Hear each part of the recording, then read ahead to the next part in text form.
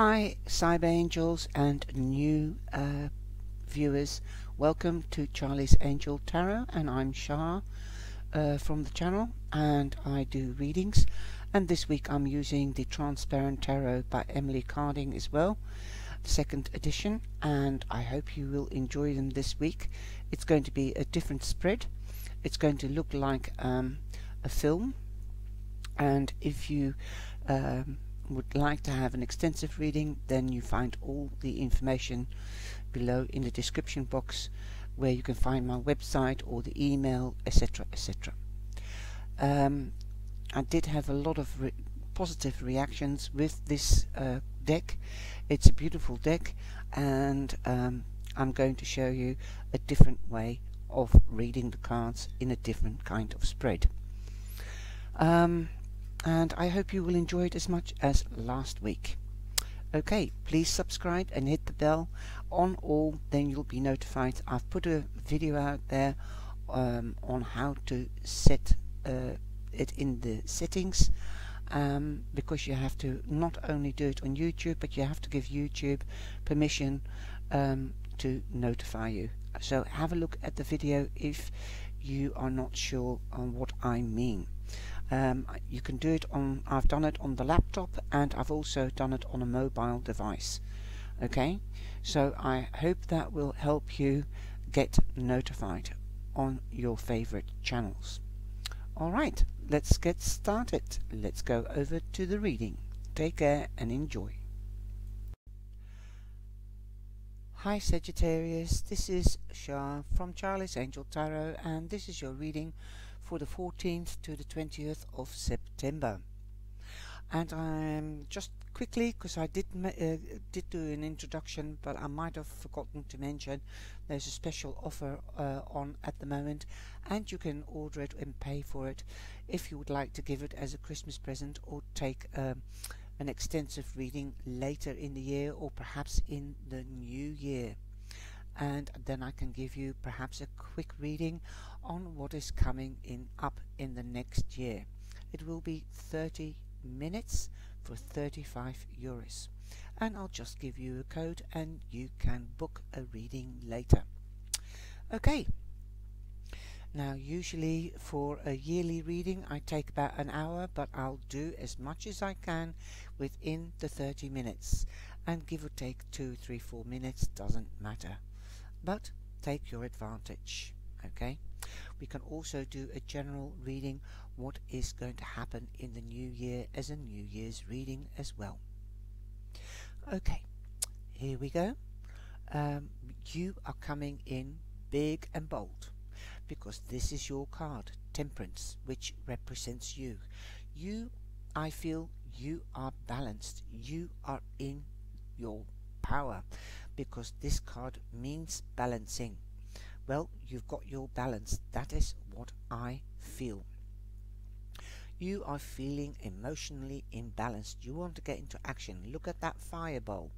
And remember, this is the rainbow. So earth and heaven is connected. Somebody up there is watching over you.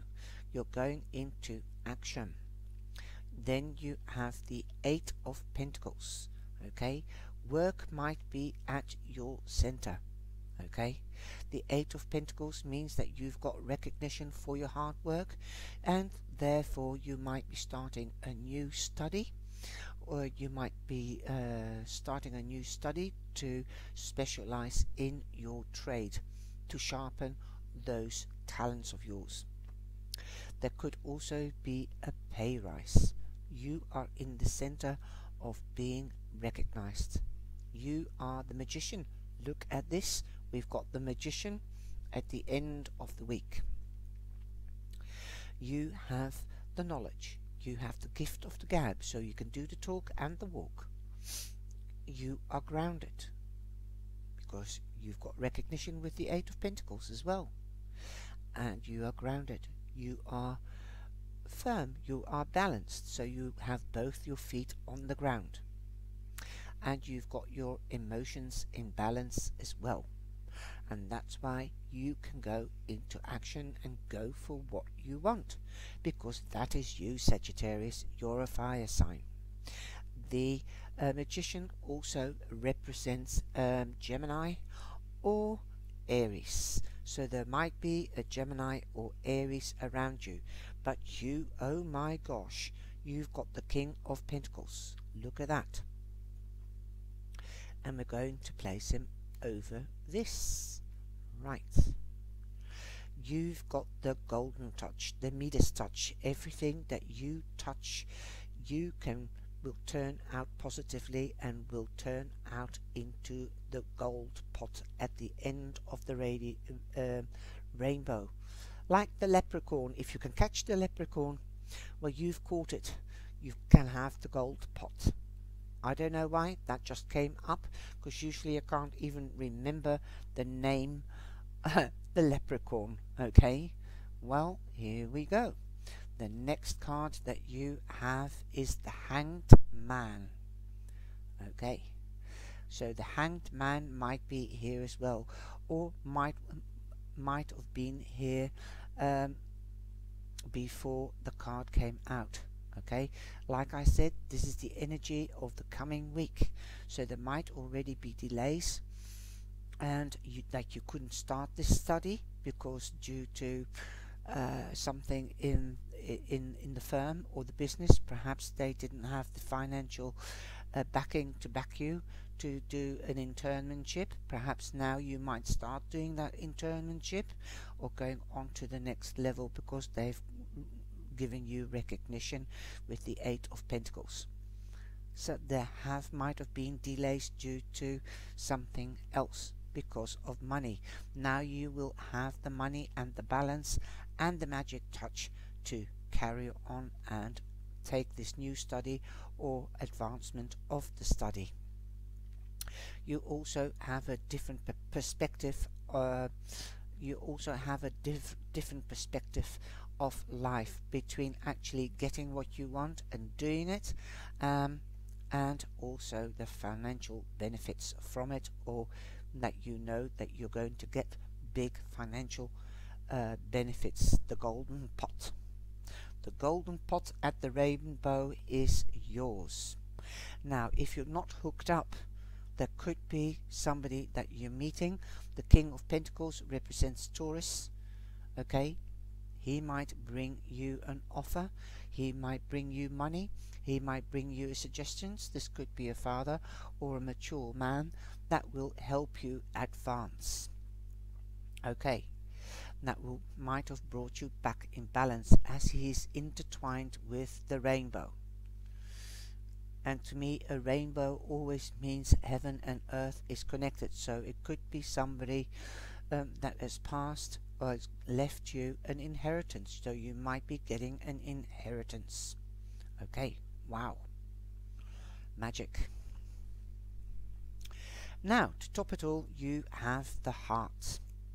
And the heart is number 6 from the big arcana in this deck, and number 6 in the big arcana is Gemini.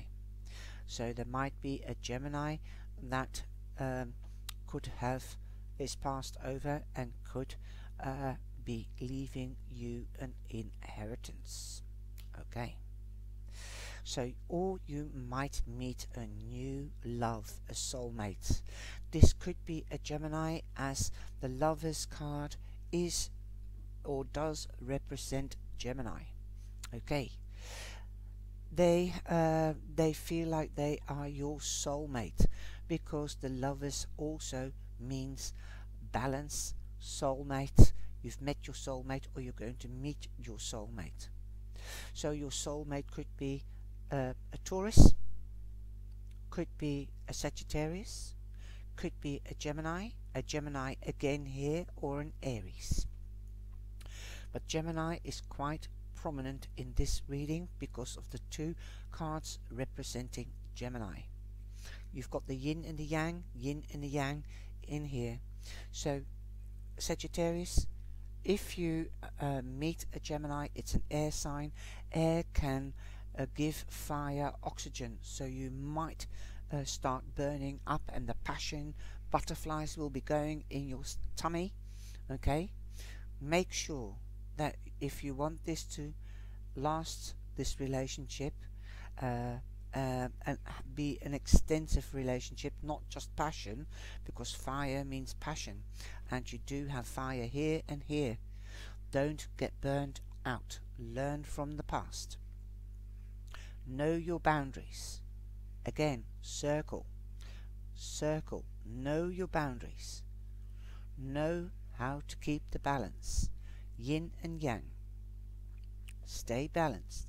Know your boundaries, know their boundaries, and have respect for each other's boundaries so that you don't get burned out. You do have recognition. Look, the yin and the yang is right in the middle of this card, the Eight of Pentacles. You might meet your soulmate in business. A soulmate doesn't have to be a partner in a relationship. It could be a business relationship. Wow, this is mind-blowing. You're both people of action. The fire signs are logical. They think about things, are strategic. The air sign, Gemini, is more from let's go and fight for what we want and justice, but they want also clarity, so you can bounce ideas off each other, so long you know how to maintain the balance. Keep the communication going and don't fly off the handle just like that. Compromise, okay? Balance, okay? Keep the communication going. Don't get all fired up, because it makes the Gemini fired up, and tell the Gemini not to get fired up either. Okay, now the angel cards. This is an angel card from Anne Ellis Tarot. I'll leave the link to her channel as well. Have a look at her channel. And you've got the action card here as well, number 7. So you've got a lucky number in your reading. The Time to Shine card says, time to stand up for yourself. Think your choices through with care. Okay?